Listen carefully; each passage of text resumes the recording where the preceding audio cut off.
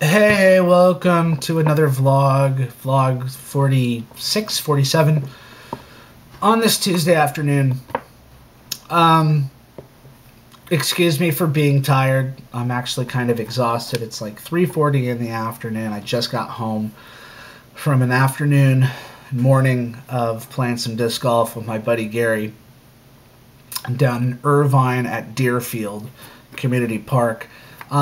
Usually I don't like playing 9-hole courses, and especially ones in like little parks, but this was cool. I was, and Gary's dealing with my buddy Gary, who I've been playing with a couple years, has a problem, has an ankle issue. He tore a ligament in his ankle, so he really can't play, elevation courses like Huntington Beach or even El Dorado. So went down to Deerfield and played a total of 36 holes of golf. That's a total of 4 rounds of 9. Really cool little course. Wet, man. It's insane. It's insane. I mean, we just had a rainstorm this past weekend that dumped a decent amount of rain, but according to Gary, this place, even during the summer, is soaked.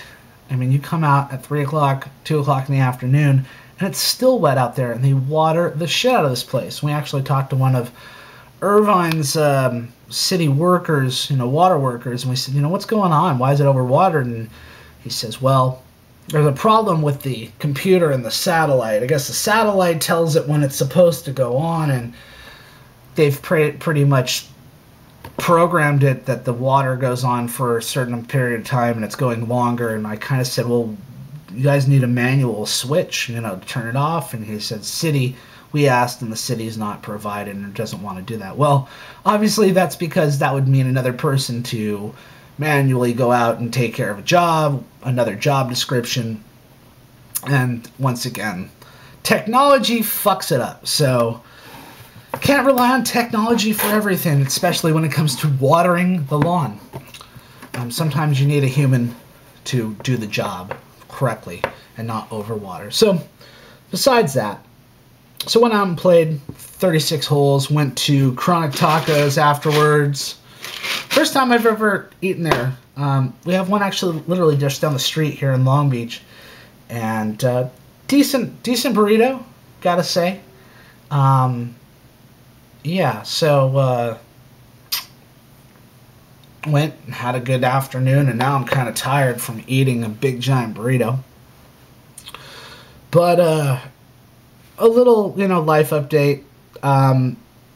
As of November 16th, I've been unemployed. I was laid off. On good terms, though. I have a letter of recommendation from my previous boss. I had a job interview yesterday. I've been sending out my resume. I've been sending my resume out for several months now, looking for a new job, pretty much since I had my hours cut back in July. So yeah, being unemployed sucks.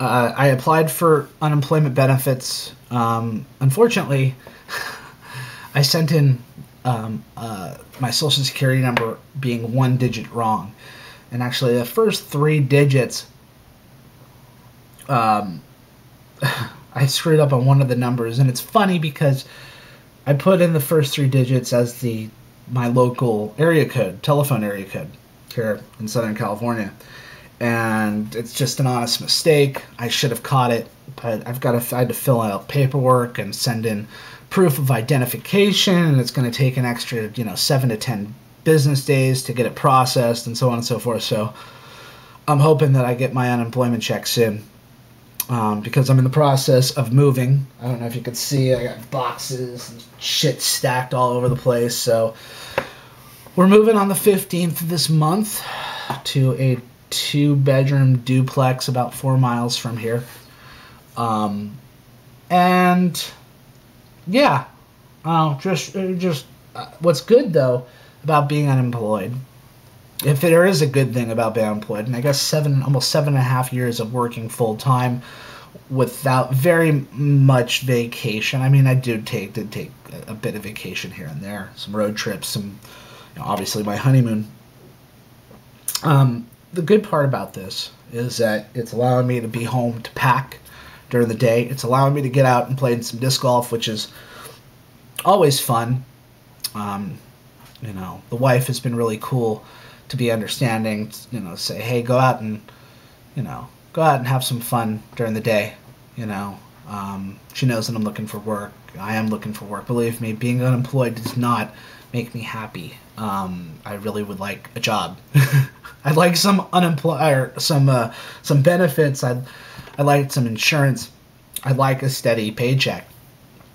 But it's really tough right now. The job market's just really, really tough. So, excuse me for my voice. I think I'm just overly tired. God. Got up this morning. I worked out for the first time in a couple weeks. And then played disc golf. So, excuse me. And then had a big-ass lunch. Let's see. What else? Been playing like I said, a lot of disc golf.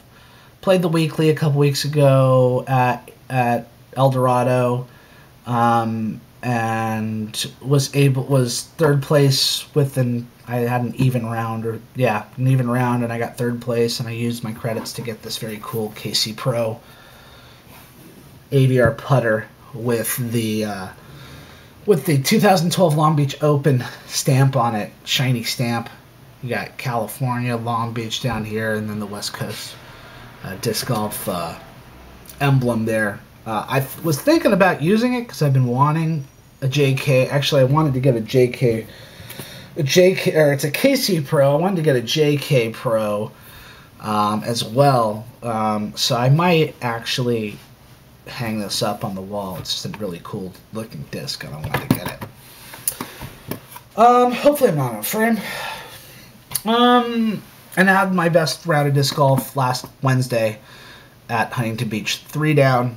And at Huntington Beach, it's a really tough course, even for as long as I've been playing it. I've shot 2 down. 3 down, especially during a weekly, is excellent with my handicap of 10 strokes. On average, I think I've been shooting between like 3 over and 6 over. So Jerry gives quite a bit of strokes. So. So moving, I don't really want to talk about politics really, because I've decided, that I'm not going to focus that much on politics as far as not liking the Republicans, not liking the Democrats, and really just focusing more on social engineering, social issues. Nasty, I just picked a zit. Sorry to be gross, but hopefully it hasn't been like bleeding or pussing on camera. Ugh, fucking nasty. Sorry about that. I'm sorry, like I said, I'm really tired. So yeah, I don't want to talk about politics. I want to focus more on societal issues, because, like as Ron Paul said in his farewell speech, you can't change Washington before you change the people, and you can't change the people without educating the people about the modes of control that are basically bombarding the human body, the human mind on a daily basis. The social engineering, I've been focusing more and more about social engineering because I think that's where the education people need to see where they're being controlled by the mind controlled and body controlled, and the slow kill weapons of the things we eat, the air we breathe, the food, or the water we drink. About the social media, the media that mind controls and change our opinions and our perceptions of reality, and so on and so forth. Those are the things I want to focus on. The kid from 2.5 Men talking about the way, television, tends to change your brain, and the way, television, works on the human mind. He got a lot of shit for saying that, mainly because of his religious background and what his religious stance is. But what he said is very true, and it's scientifically proven that television does have an effect on the human brain. It's got an effect if you allow it to control you and sit down and watch, 7 hours of TV, 5 hours of TV a day. You can be manipulated by it, and it becomes a drug. It actually affects the brain, the human brain, much like a way a drug would a coke, heroin, cocaine, so on and so forth. It alters your perception of reality. It influences you to consume products. And this is all scientifically researched and scientifically proven. It's not conspiracy theory. It's not, oh, you're some fucking nut job. No, it's truth. So my goal here with some of my vlogs and some of the things that I email people about, I want to stray away from talking about how bad Obama and foreign policy. Every once in a while I'll kind of throw out, a little nugget of truth when it comes to Obama or Republicans or whatever. But I want to steer away from that and focus a little bit more on society, because we've got to change ourselves before we can change politically. And like Ron Paul said, you have to, moral people, in order for government to work or for people to be free and to have liberty, you have to have a moral people. And we don't have a moral people today.